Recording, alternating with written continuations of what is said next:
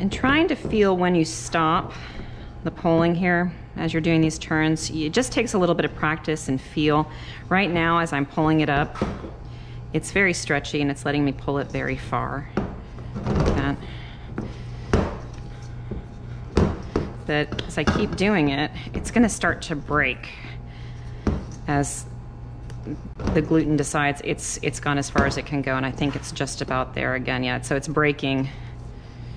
It's not letting me pull it as far. So I'm gonna go ahead and stop, and that's when I need to take my minute break to let it relax.